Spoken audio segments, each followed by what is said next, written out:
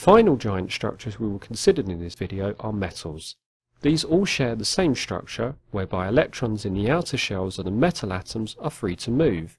The metallic bond is a force of attraction between these free electrons and the positively charged metal ions. Metallic bonds are strong, so metals retain a regular structure and usually have high melting and boiling points. Metals also have common properties. They conduct heat and electricity because of the free electrons' ability to move. When we talk about sodium chloride, there aren't actually any individual sodium chloride molecules. Instead, the sodium and chloride ions are arranged in a regular repeating 3D pattern known as a giant ionic lattice. Let's now have a look at the giant ionic lattice of sodium chloride. We know that sodium and chloride ions are electrostatically attracted to one another. Because of this, you will see that the ions are arranged so that the sodium ions are always next to the chloride ions. This arrangement is seen in all directions of the 3D structure. The electrostatic attractions in a lattice structure are very strong. Let's think about it. Each sodium ion is held in place by the electrostatic attraction of 6 neighboring chloride ions in all possible 3D directions. And similarly, each chloride ion is held in place by the electrostatic attraction of 6 sodium ions, also in all possible 3D directions. Since this lattice structure is so strong, it explains some key properties of ionic compounds. Ionic compounds have very high melting points. This is because a lot of energy is required to overcome the strong electrostatic attractions holding the 3D lattice structure in place. That nonmetals can join together by covalent bonds, in which they share electrons so that all of the atoms have full outer shells.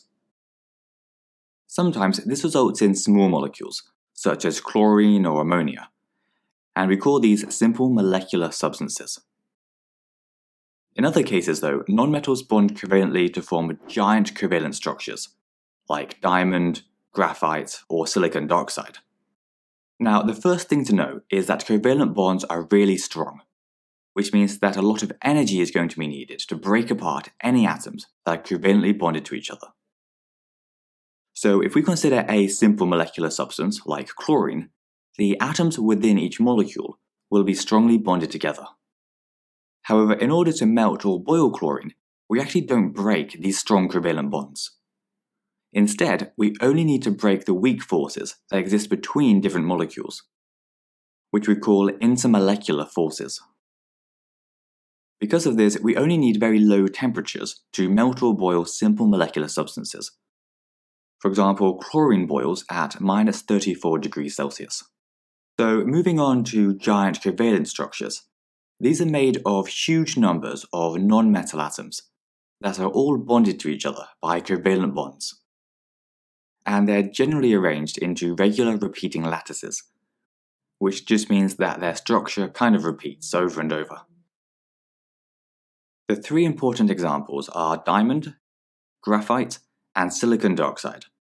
Sand contains silicon atoms covalently bonded to oxygen atoms.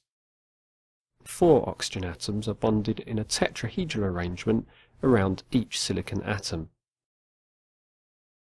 Diamond has a very similar structure, where all of the carbon atoms are joined by covalent bonds in a tetrahedral arrangement seen here.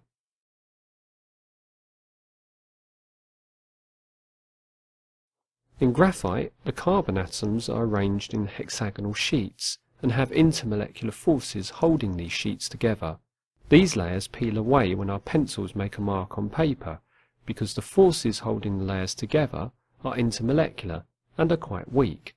So when you are writing with a pencil, you are actually transferring sheets of carbon. Seeing as all of the atoms are joined by covalent bonds, these materials have very high melting points.